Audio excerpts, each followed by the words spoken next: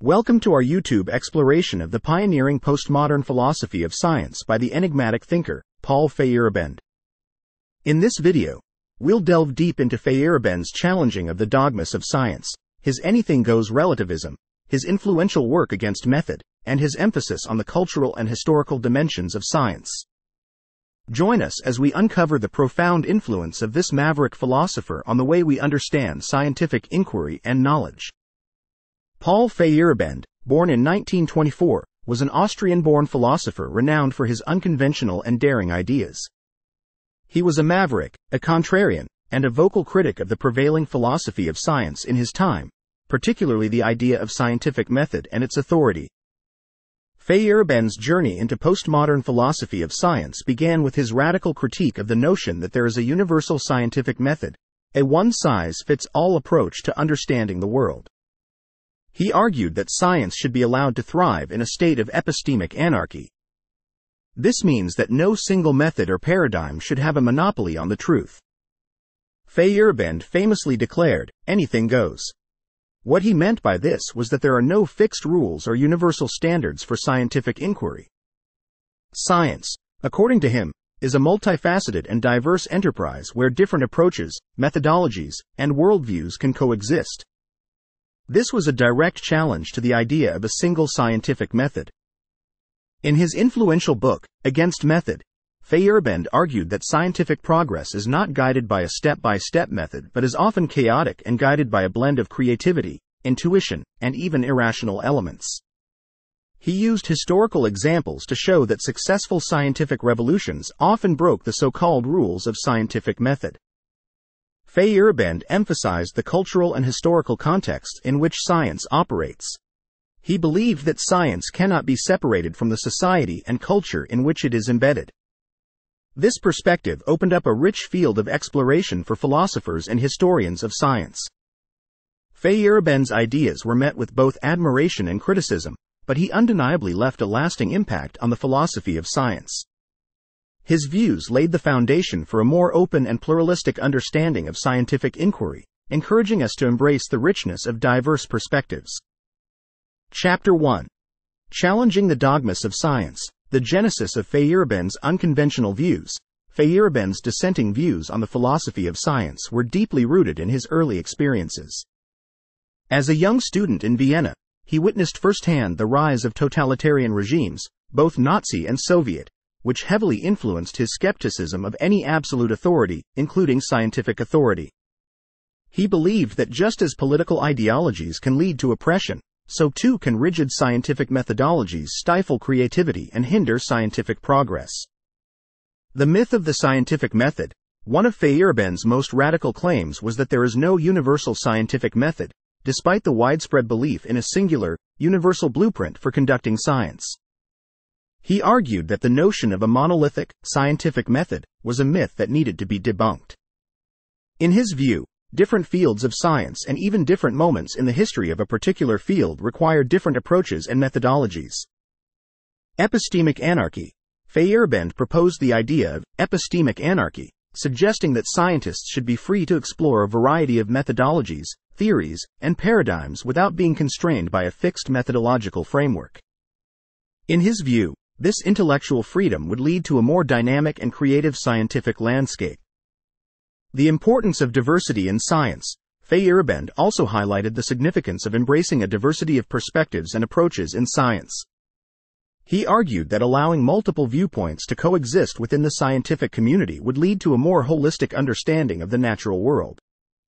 In this sense, he was an early advocate for what we now refer to as multiculturalism in science. Historical and cultural context. Feyerabend contended that scientific progress is not solely determined by methodological rules but is deeply intertwined with the cultural and historical context in which it occurs. He believed that recognizing these contextual factors is crucial for a more nuanced understanding of science. Historical examples. Feyerabend backed up his claims with historical examples. He showed that groundbreaking scientific achievements often emerged in a haphazard and nonlinear fashion, violating the conventional norms of a universal scientific method. The Copernican revolution. the transition from alchemy to modern chemistry, and the development of quantum mechanics were all instances where established rules were discarded in favor of new and unconventional approaches. In challenging the dogmas of science, Paul Feyerabend fundamentally altered the way we perceive scientific inquiry. His arguments have had a profound impact on the philosophy of science, encouraging a more open and flexible attitude toward scientific methods and paradigms. While his ideas remain contentious and continue to be debated by philosophers and scientists, they have undeniably enriched our understanding of the complexity and dynamism of scientific practice. Chapter 2. Anything Goes. Feyerabend's relativism and its controversy. One of Feyerabend's most provocative and, at times, misunderstood assertions was the famous phrase, "anything goes." While this statement might appear to advocate total chaos in science, it was more nuanced in its intent. Feyerabend did not propose that there are no standards or criteria for evaluating scientific theories. Rather, he argued for a relativistic view of methodology and epistemology in which there is no single, universally applicable standard. Relativism versus absolutism. Feyerabend's relativism was a direct challenge to the absolutist views of science that held that there should be a singular, overarching methodology for all scientific endeavors. He questioned the very idea that a single method, such as the hypothetico-deductive model, could serve as the gold standard for all scientific inquiries. The importance of context. In his "anything goes" stance, Feyerabend stressed the importance of considering the specific historical and cultural context of scientific research. He believed that what is considered a valid methodology or a credible theory can change over time and across different scientific communities. Protecting against dogmatism. Feyerabend's relativism was, in part, a response to what he saw as a growing dogmatism within the scientific community. He believed that enforcing strict methodological rules could stifle innovation and discourage the exploration of alternative ideas. Critique of Kuhn's paradigm shifts. Feyerabend was influenced by his friend and colleague, Thomas Kuhn, who introduced the concept of paradigm shifts. However, Feyerabend went further by challenging the idea that science evolves through orderly transitions from one paradigm to another. He argued that scientific revolutions are often messy and can involve the simultaneous existence of multiple paradigms. Case studies and empirical evidence. Feyerabend supported his relativistic claims with examples from the history of science. He demonstrated that even in the most successful scientific endeavors, various and often conflicting methodologies were employed. From Galileo's telescopic observations to the development of quantum mechanics, Feyerabend illustrated that successful science is not characterized by adherence to a single method but by creativity and adaptability. Feyerabend's anything goes approach is not a call for intellectual anarchy but a plea for intellectual openness, flexibility, and recognition of the richness of diverse methodologies and viewpoints within science. While his views remain controversial, they have encouraged a more inclusive and dynamic perspective on scientific inquiry, fostering an environment where innovative and unconventional ideas can flourish. Chapter 3. Against Method. The provocative thesis in Against Method. Feyerabend took his criticism of the idea of a universal scientific method to the next level. He argued that not only is there no single method that fits all scientific pursuits, but the very idea of a method for science is fundamentally flawed. According to Feyerabend, attempts to prescribe a fixed, step-by-step method for scientific inquiry not only hinder the progress of science but also ignore the complex and dynamic nature of scientific practice. Historical examples. To support his argument, Feyerabend drew upon numerous historical examples to illustrate how successful scientific revolutions have often been characterized by a lack of adherence to established methodological rules. The Copernican revolution, for instance, defied the geocentric model of the universe, the prevailing orthodoxy of the time. Similarly, the transition from alchemy to modern chemistry saw a radical shift in both goals and methodologies. Feyerabend used these examples to demonstrate that progress in science often comes from creative deviations from accepted methods. The anarchistic nature of science. Feyerabend advocated for epistemic anarchy, the idea that scientific progress is best achieved by allowing a multitude of ideas, theories, and methodologies to coexist and compete freely. This anarchistic approach to science is rooted in his belief that rigidity and conformity to a particular method stifles innovation and hinders scientific advancement. Theory ladenness of observation. Feyerabend also discussed the theory ladenness of observations, which means that the way we interpret and perceive data is influenced by the theories and paradigms we hold. This concept challenges the objectivity of observations and further complicates the idea of a universal scientific method. The role of cultural and historical context, against method, emphasized the importance of considering the cultural and historical context in which scientific research takes place. Feyerabend believed that science is inherently shaped by the societal and cultural values of its time, and that this context cannot be separated from scientific practice. Critique of progress in science.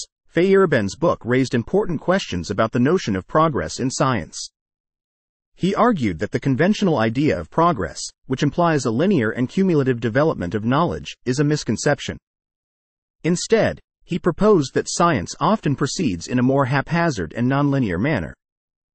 Against method represents Feyerabend's bold and controversial call to rethink the very foundations of the philosophy of science. He challenged the idea of a universal method, highlighting that science is a multifaceted and evolving enterprise that should be open to diverse methodologies and theories.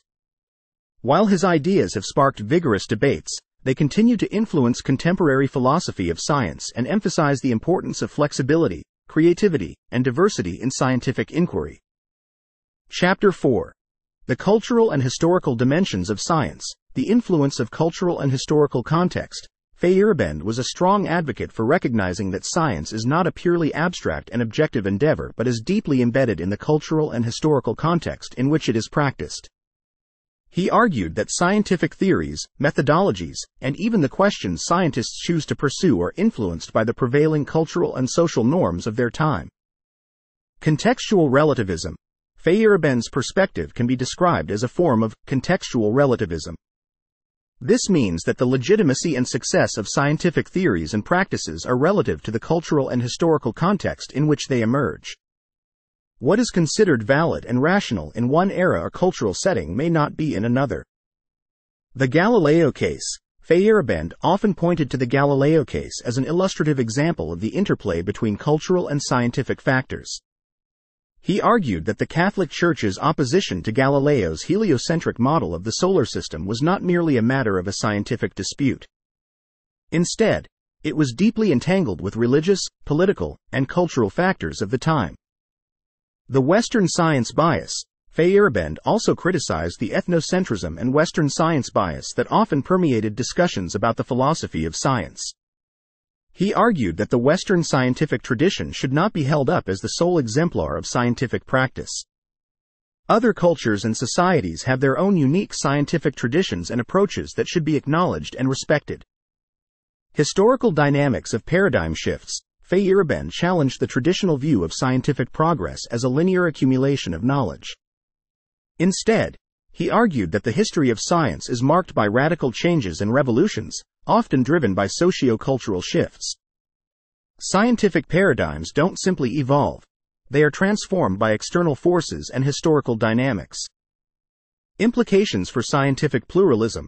Feyerabend's emphasis on cultural and historical context had significant implications for scientific pluralism, the idea that different scientific traditions and approaches can coexist and contribute to our understanding of the world. He believed that recognizing the diversity of scientific traditions can lead to a richer and more comprehensive perspective on scientific knowledge. Feyerabend's focus on the cultural and historical dimensions of science challenged the notion of a universal and ahistorical method for scientific inquiry. He encouraged a more nuanced and context-sensitive approach to understanding science, one that considers the complex interplay between scientific practice and the broader cultural and historical context in which it operates. This perspective continues to shape discussions within the philosophy of science, emphasizing the need for a more inclusive and culturally sensitive approach to the study of scientific knowledge. Chapter 5. Feyerabend's Legacy. Challenge to the authority of science. Feyerabend's work significantly challenged the perceived authority of science and the notion that it is governed by a singular, universal method. His critiques forced the philosophy of science to confront the limitations of methodological dogmatism and consider alternative ways of thinking about the scientific enterprise. Promotion of scientific pluralism. One of Feyerabend's enduring legacies is his advocacy for scientific pluralism. He encouraged the recognition and acceptance of diverse methodologies, theories, and scientific traditions. This perspective has had a profound influence on contemporary philosophy of science, fostering an environment where different approaches to scientific inquiry can coexist and contribute to a broader understanding of the world. Influence on postmodernism. Feyerabend's work played a pivotal role in the development of postmodern thought, particularly in its approach to questioning the objective and universal foundations of knowledge. His ideas have been embraced by postmodern philosophers who argue that all knowledge is shaped by cultural and historical context and is subject to interpretation and revision. Impact on science studies and sociology of science. Feyerabend's emphasis on the cultural and historical dimensions of science has left a mark on the fields of science studies and the sociology of science. His work encouraged scholars in these disciplines to examine the interplay between science and society, as well as the impact of cultural factors on scientific practice. Historical case studies. Feyerabend's use of historical case studies to illustrate his points has influenced the practice of using historical examples to support philosophical arguments in the philosophy of science. This method of analysis has become a standard approach for philosophers exploring the nature of scientific inquiry. Continued debate and controversy. Feyerabend's ideas continue to provoke debate and controversy within the philosophy of science. His radical stance against method and his promotion of relativism have faced criticism and have also spurred further philosophical exploration of these topics. This ongoing debate keeps his ideas relevant and ensures their continued influence. Connection to contemporary scientific debates. Feyerabend's work remains relevant to contemporary debates in science, particularly in discussions around scientific ethics, the role of science in society, and the relationship between science and other forms of knowledge. His call for a more open, adaptive, and context-sensitive approach to science continues to resonate in these discussions. In conclusion, Paul Feyerabend's legacy is an enduring challenge to the traditional and often dogmatic views of science. His ideas have encouraged a more open, flexible, and diverse approach to scientific inquiry, shaping the way we think about the philosophy and practice of science. We hope this exploration has deepened your understanding of Feyerabend's contributions and the ongoing relevance of his work. If you found this video informative and thought-provoking, don't forget to like, share, and subscribe to our channel for more engaging explorations of philosophy and science. And remember, the pursuit of knowledge is a never-ending journey, filled with twists and turns, just as Feyerabend himself advocated. Stay curious, and keep questioning. Until next time, take care and keep exploring the depths of human thought.